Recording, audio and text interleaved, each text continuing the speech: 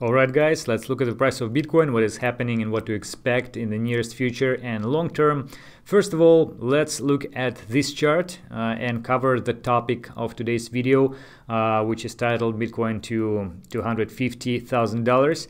So here you see, I actually already showed that before, but I think that I need to put some more clarification about that. So you see here the monthly time frame of Bitcoin Brave New Coin Liquid Index, and basically we see all those rises and drops of price of Bitcoin, those major cycles. So we have these spikes at higher and higher price levels, and basically important point here is that we could kind of have the logarithmic chart regression behavior going up, but the interesting correlation here between the highs and lows, and that's what I was going to share. You see this high and this low. So if we make a Fibonacci levels based on these pairs of high and lows, what we will have is that we'll have the levels in between the 0 and 100%, but for the higher levels we'll have another levels, and basically the extension levels of Fibonacci is these three, which I depicted here. And it is interesting that every new all-time high, or at least for a certain particular a pair of highs and lows preceded this high, is laying at 238.2% Fibonacci extension level. And let's say this pair, if you'll draw the Fibonacci extension lines here, you will get the same 238.2 for this new high in 2017. So currently we are in the new cycle, and well, we actually just hit 161. And it's interesting that in principle you can find those additional levels having pretty much also corrections noticeable for the general price action. For example, here 131.4, we had the correction here. 161, we had the correction. Well, of course 100 and so on. Before 100 there are other levels. Here 161, we had the massive correction here. 141.4 here, there was also a small correction if you'll find the lower time frames.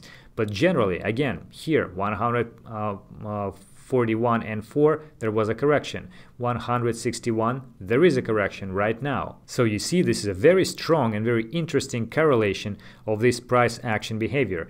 And generally what you might speculate on is that the next all-time high could be at the same 238.2 Fibonacci retracement, or at least around it, and currently it is at $256,000. So you would expect that we'll have a correction right now, we'll go higher, maybe another more correction, and so on and so forth until we reach this new all-time high. If you'll draw the long-term regression curve of Bitcoin price action, then you will see that we would have to lay inside this channel, logarithmic channel, which technically should go something like this maybe, and then the price would have to, like, having additional correction and time, maybe we'll reach that point in 2023 or something like that. It's hard to believe in that slow motion because it was so fast recently, but it is what it is. Again, don't think that this is something which is like 100% necessity. There is only a probability, and this correlation works only until the point when it stops working. So maybe this is just a coincidence. In any case, it's a very interesting coincidence, and it gives us some hopium in terms of what will happen in the price with the price later on. Okay, so now let's look at what happened recently. So basically we already pointed out that we had this distribution, right? And just before that I showed you this bullish case with 250k for the new all-time high, but this is the bearish scenario, kind of bearish scenario. Maybe it's already over. This is the distribution, and in fact it pretty much similar to the Wyckoff distribution scheme number 1. I showed that in February because it starts to evolve a similar way, and the price at the time was something like 50,000 or maybe lower than that. Currently, we followed this scheme pretty nicely, except maybe this part, because the price actually tested this trading range of this distribution before dropping. But this is the way it works. Sometimes history doesn't repeat itself but just rhymes. And now still we are in a phase E, which is the total capitulation, and the question is, how low will it go? Well, generally for the Wyckoff cycle, we have the accumulation phase and distribution phase, right? And the price might go as low as to the previous accumulation, so something like here, unless the asset is having something really fundamentally wrong with its value. So where is our previous accumulation? Where it is? Well, if you remember, I already pointed out that we generally had it somewhere in the range of $10,000, so maybe a little below than 10,000 and maybe up to 15,000. So technically, price could go something like that. Usually, if the asset is having the high demand, and with Bitcoin we have the low inflation, very low inflation compared to the other assets existing out there, and there's a lot of hype and a lot of demand here right now, so we may expect that it doesn't go that low but go a little higher, so maybe 25,000, maybe it's already over. And I'll show you the points for why it might be already over. Actually, we had this descending channel over here, and this descending channel was broken recently to the upside.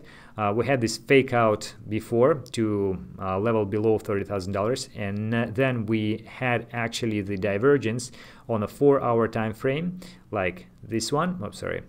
So we have the lower lows and higher lows, lower lows on the price, higher lows on the indicator. That mean that the price is likely to go up, but we actually broke this low again. It often happens with Bitcoin. Well, this is how we make most of the people sell their coins in panic, also collecting liquidity from the stops. Generally though, we have even a stronger divergence. It's hard to detect here, but still we have the lower low here and we have a higher low on the indicator. So again, this is the bullish divergence, and after that what happened is that we broke this descending channel, and moreover, after we did it, after this breakout, we saw the test of this channel, and this resistance line actually worked pretty well, and the price went much higher, and we went above this high even today. So this is pretty bullish. So maybe it's the more we stay here, the more likely the current correction is over. Of course, if we'll continue to test to go lower, like going below this low, test this support line, maybe breaking it downwards, and continuing going like this, then it's very likely that the more often we test the support, the more likely it is broken to the downside. So it's really possible. But as soon as we are staying, I would say, above $34,000, then we may continue going like this, and eventually going to the new high, higher than 60,000. So it is actually relatively bullish situation, more than it was before, more than it was yesterday or 2 days ago. So I was going to share that with you guys. Oh, and by the way, speaking about this logarithmic behavior and $250,000 new high, I actually saw some people specialized in the Elliott wave theory saying that we are currently expecting the new wave to the upside. So we are in the 4th wave right now, and the new 5th wave will be much higher. So we are kind of having this 1.5 Elliott wave rising count. So pretty much convincing, and also confluent with what I told you previously. However, one thing which I was going to show as well is that the relationship between the correlation between the dollar index DXY and price of Bitcoin. Bitcoin is red, DXY is green here, and you see that for generally some lows of the dollar index, we have the high for the price of Bitcoin. Here's the low, here's the high, here's the high, here is the low. Again, now we are pretty low for the DXY and pretty high for Bitcoin. And actually this situation reminds a lot this situation. So after the decline of the dollar index, we had the recovery, and then it dropped down again, then it started to drop. So this is a little bit alarming. So if this correlation continues, this is much more bearish scenario. In all the long-term correlations which I showed before will be broken, and actually we will probably go below previous 20,000, so which is not so great long-term. Maybe we'll have a bear market for years, who knows. But in any case, this is the thing which shall we consider. Like, we have this mosaic picture in our head, and we're adding some more and more pieces to make this picture correct. So far so good. That is pretty much it for today. I hope that it was useful, and I will keep you updated on what is happening. And as usual, Twitter and Telegram is more often. Thank you very much for watching, and safe trading, guys. Goodbye.